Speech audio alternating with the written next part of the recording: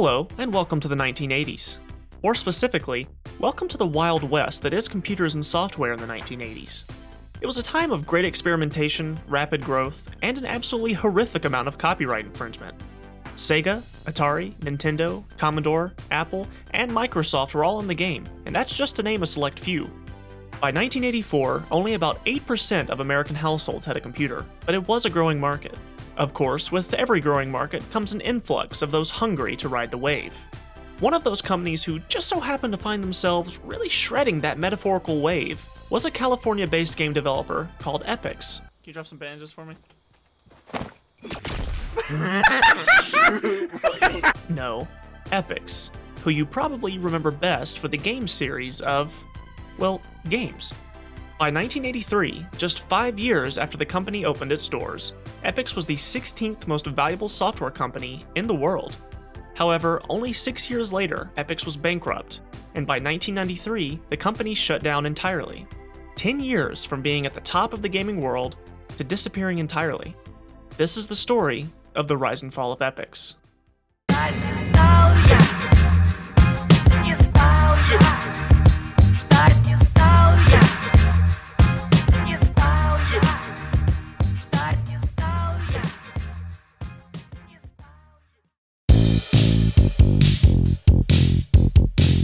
As a lot of good things in life do, Epyx got its start at a Dungeons & Dragons game. The game was run by Jim Connolly, and it became so large and so successful that he decided to buy a Commodore PET, the first personal computer available to the public when it was released in 1977. In addition to helping with the bookkeeping for what must have been one hell of a D&D game, Connolly wanted to use the Commodore to make some money and offset the $795 price tag. With an interest in programming since the 60s, Connolly decided to create a video game coded in BASIC and enlisted the help of John Freeman, a regular at his D&D game. Now, Freeman was no programmer, but what he did know were games and writing. He was a contributing writer to the hobby magazine Games, and had recently published a book about board games. Together, Connolly and Freeman had two halves to the video game development puzzle. Connolly handled the programming and built the game's basic system, while Freeman took care of the game design, which basically means he did everything else. Together, they finished a space-based wargame called Starfleet Orion in 1978. To sell the game, the duo established the company Automated Simulations, so that people would have a name to put on checks, according to Freeman. The game was primitive by today's standards, but it was very well received and quickly put Automated Simulations on the map. The following year, Automated released Temple of Apshai, the first in their Dungeon Quest series, and the game that would truly serve as their breakthrough. The game was a massive success, both critically and financially. Even though home computers were still a relative rarity, Temple of Apshai sold over 20,000 copies and would be ported to various platforms over the following years. By 1981, however, Automated Simulations had grown stagnant. Their games were still running on the same engine that Connolly had developed in BASIC back in 1978. With games like Ultima and Wizardry now becoming immensely popular, Temple of Apshai and its 11 sequels were beginning to fall to the wayside. Freeman had grown frustrated with Connolly's resistance to updating their technology and left to form Freefall Games with his wife and Westfall. Now, Connolly was left alone to run the 30-man company from their Sunnyvale, California office. He began to rely heavily on venture capital and outside investors to keep afloat as their sales continued to decline.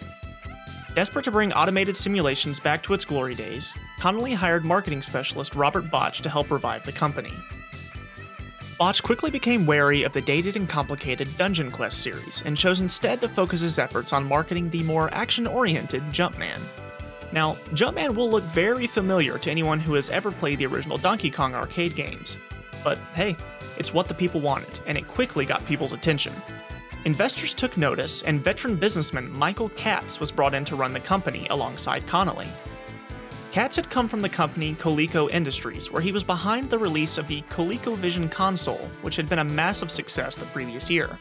It didn't take long for Connolly to get the sense that Automated Simulations was no longer his company, and in 1983, Connolly left with his own small team of developers called the Connolly Group. They would release a few games through Automated before eventually fading away into the oblivion of the 1980s.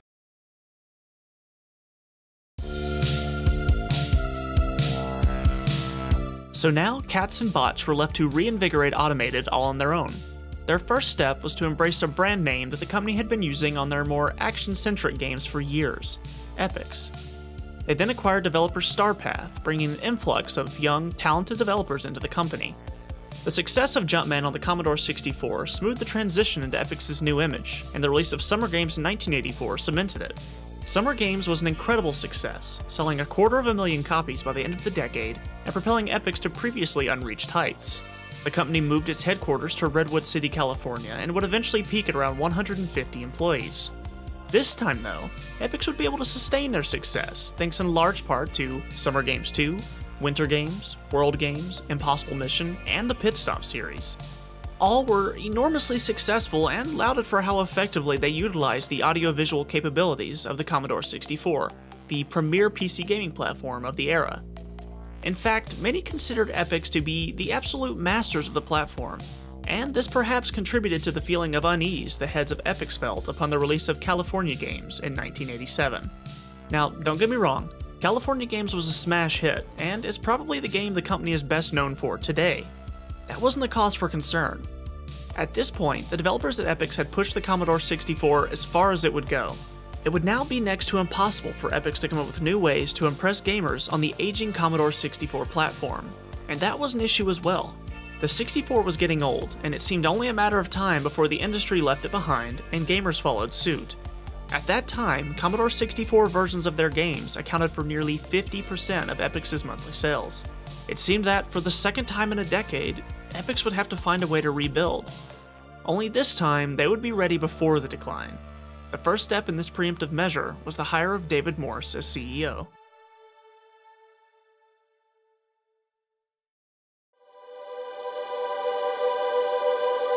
David Morse had come over from Amiga, a company that had produced the revolutionary Lorraine chipset. Amiga had worked with Atari to potentially use the Lorraine system in an Atari console or computer, but after the video game crash of 1983 tanked Atari's value, which is a story all on its own, Amiga instead secured a deal with Commodore to produce what would be called the Amiga computer, leaving Atari, who had recently been purchased by businessman Jack Tramiel, out to dry. Now, remember this, because it will be very important later.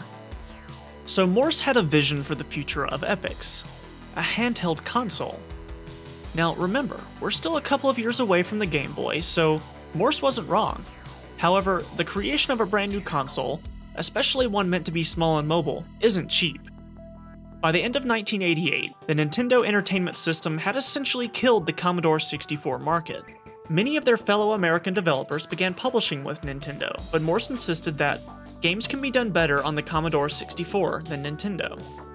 Epyx held out hope for their handheld console and weathered the storm that Nintendo hath wrought upon the video game industry. By 1989, Epyx was ready to reveal their handheld console, which they were calling the Epyx Handy. However, an investment into the tens of millions into the device left Epyx in a state of financial despair. Morse had successfully sold his revolutionary Amiga computer to Commodore before, and now it seemed he would have to do it again with the Handy. Unfortunately, this time, things wouldn't work out so well for Morse and Epyx. Enter Jack Tramiel. Remember him? Notorious business shark and head of Atari? You know, that guy that David Morse and Amiga basically screwed over when they secured a deal with Commodore instead of Atari. By 1989, Atari was no longer the powerhouse they had once been, having been completely overshadowed by Nintendo and Sega. Tramiel sensed Epyx's desperation and saw the Handy as an opportunity to put Atari back on top. Atari purchased the rights to the Handy and assumed all responsibilities for production, marketing, and distribution. Epyx's only job was to produce games that would move the console come release time. The deal wasn't great for Epyx. It meant they basically lost all control of their baby. But hey, at least they got the money they needed to stay afloat. The Handy would become the Atari Lynx and was released in September of 1989, just 2 months after the juggernaut known as the Nintendo Game Boy.